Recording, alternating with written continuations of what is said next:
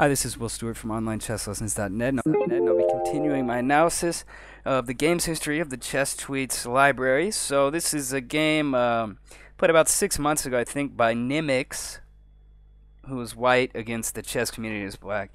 And the opening, I don't know if I've ever seen this one before, but I like the creativity. F4 and D5, and now C4 immediately. And okay, an interesting thought here. And don't want to go too deep into this because you'll rarely see this kind of stuff. And so anyway, going straight on with it. So D4, and now we saw E4. So I guess the idea being queen takes, and knight F6, or simply bishop F5, really, to prevent the bishop coming here. I mean, that's maybe something I would go into, because it seems like, you know, if white's going to play this stuff, well, make this pawn backwards on E3 and squeeze, you know, seize that E4 square. But anyway, let's going on with the regular game. So after E4, black plays E5. Seems reasonable. And after D3, bishop B4 check. Definitely like bishop B4. Bishop D2. And now after bishop takes, obviously knight takes is going to drop a pawn, so queen takes D2, and E takes F4 here. Okay, I mean, I understand you don't want to allow F5, so it does make sense. Okay, yeah, I mean, it makes sense. You want to open up that E5 square, sure. So now queen takes F4 and knight C6, still pretty strange opening. And after knight A3, black played A6, which I don't like. I think he could have just continued with a simple bishop E6, and if white wants to try to harass him, you know, hitting that C7 square, simply rook C7, and then A6, you know, something like that. And you know, it's just better to develop your pieces than react to what your opponent's planning to do. So the move A6 I thought was kind of a mistake. I think it was a little too timid. And now knight C2. And now knight G7, sure, makes sense. You want to go ahead and grab that E5 square. Although maybe another plan would have been to play knight F6, knight to D7, and put that knight on C5, where it's going to be a monster. But you're going to need to play A5 to control that B4 square, and thus the C5 square. So, anyways, knight G7, not a bad move. And now G4. This is a little too much. This is a little too extreme. There's just, you know, I guess the idea was to prevent F5, but it's just too weakening, and there's just no point. I mean, you know, why not just knight F3? Or, you know, maybe G3 and put the bishop on G2, knight E2, you know, castles.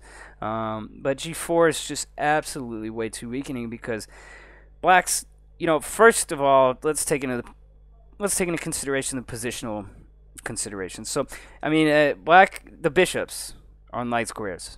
So white has all of his pawns almost are on light squares, and black is playing on the dark squares. So positionally, G4 is a busted move as far as that goes. And you know, you don't want to give up. Now it's just, you know, G4, and you're giving up this F4 square, and it's just like all of these dark squares are weaker now, you know, conversely. So G4, I'm not too impressed, but I guess, you know, he wanted to prevent F5. So now knight G6, good move, and queen G3.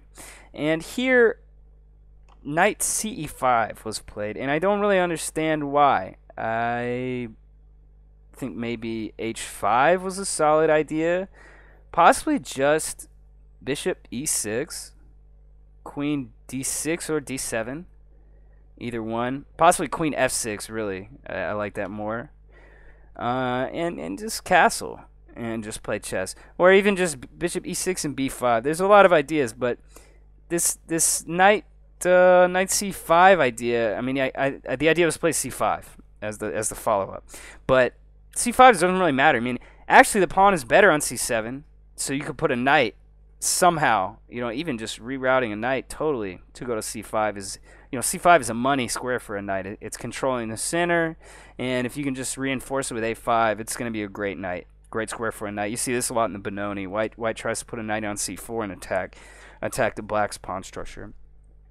So anyway, knight c5 is quite a mess of arrows there. Knight c5 and bishop e2. And so now we're starting to see positionally white is having some troubles. All these pawns being on light squares and his bishop being on a light square is really not helping him out too much, and black's knights can really exploit that. So after c5, knight h3, and queen a5 check. Okay, black did get this check in, and white has been trying to play energetically and with b4, and now c takes b4, and after castles, and maybe h5 here.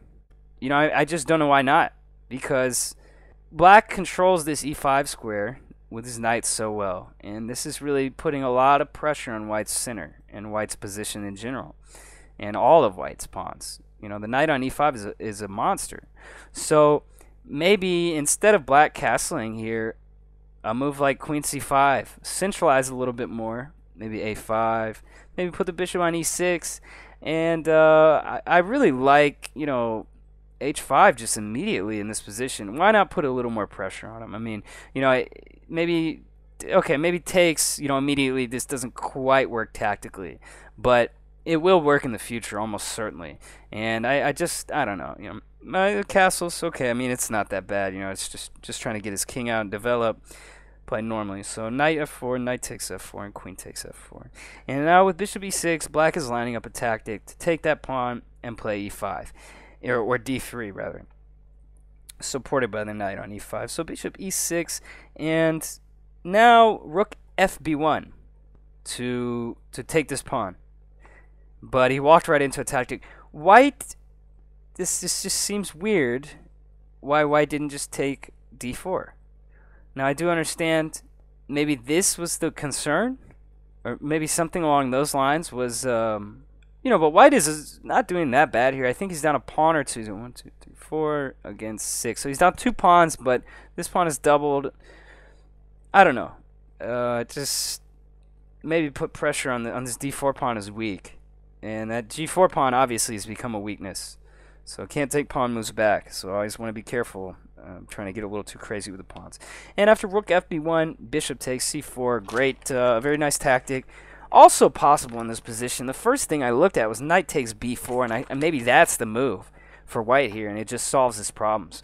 And obviously the knight's going to come to d5 and be very strong. If black takes, pawn takes, and white has essentially solved all of his problems. I believe material is equal in this position. Okay, white hasn't solved all of his problems. He's still got this positionally busted pawn structure and bishop. That's the problem. But at least he's got a chance of being able to draw. And he's got a reasonable chance. He wins the pawn back. So I think knight takes b4, a little tactical awareness there. That had to be the way. And maybe the reason he didn't do it was knight takes c4. Possibly a little counter shot.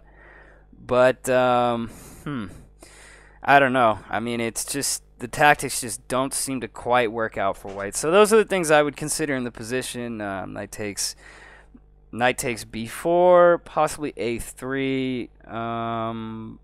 I don't know. It's, maybe rook fd1 was an idea. This is a very tough position because white has made a lot of weakening moves, and he's been a little bit too careless about the positional considerations with his light square bishop.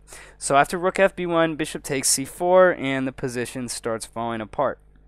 So knight takes b4 was played, and now just calmly bishop e6, and the weaknesses still remain on d3 and g4, specifically g4. Not really doing a great job protecting white's king, and the super powerful knight on e5 remains for black.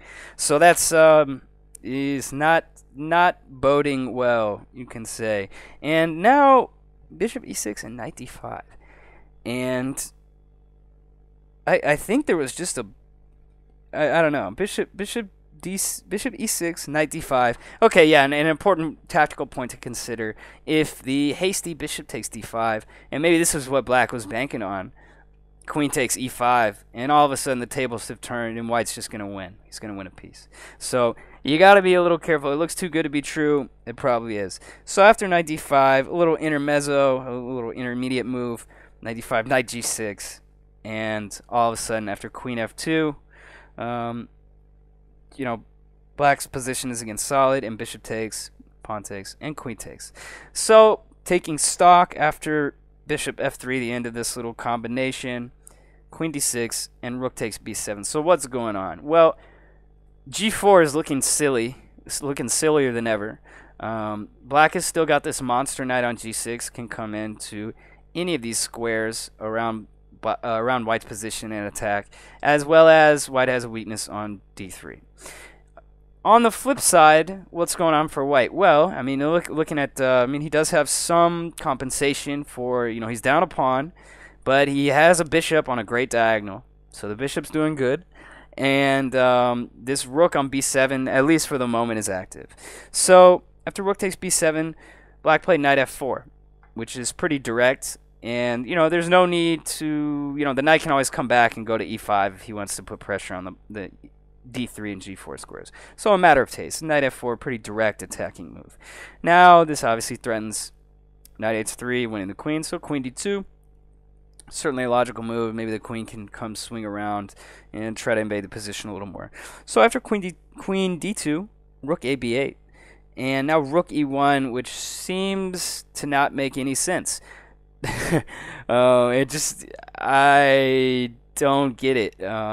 But it's getting tough to recommend stuff for white. He's only down one pawn, but this pawn on g4, the super powerful knight on f4, and this bishop is, while it is on a good diagonal, the diagonal is not so important right now. So maybe the move was to play, try to maintain this active place for the rook, but even then, rook b8, and it seems like black should win this game 9 times out of 10.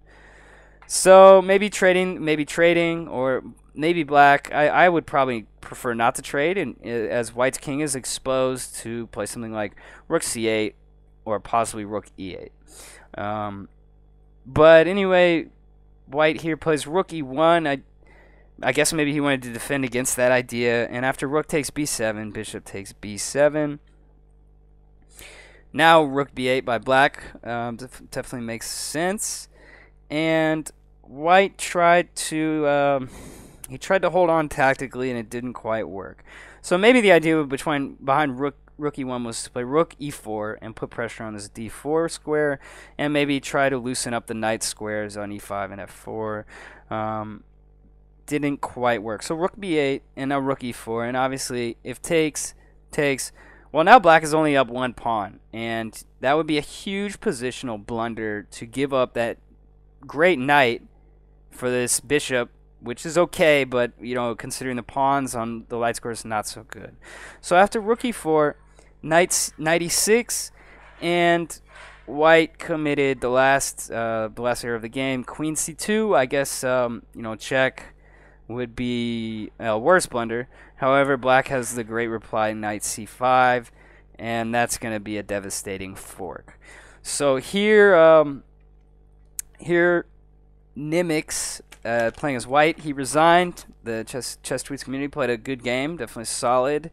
Reacted well to the pretty strange opening sequence, and black played a good game. Sure. So you want to be careful with moving your pawns too early. G4 was you got to be careful about that, and also about the positional considerations of the position. Having your pawns on light squares. Yes, a lot of beginners think these pawns, the bishop on the same color, can defend it, but really they're gonna be in the bishop's way, and they're gonna be a big weakness. So this is Will Stewart from OnlineChessLessons.net, and thanks for tuning in.